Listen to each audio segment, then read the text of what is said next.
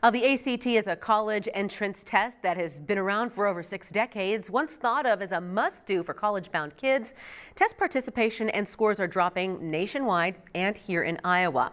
Almost 50% of Iowa students take the ACT test. The State Education Association says this is a non-issue, saying, quote, "We see ACT scores as just one small measure of student learning, and I would even submit not the most important or even one of the most important measures of student learning."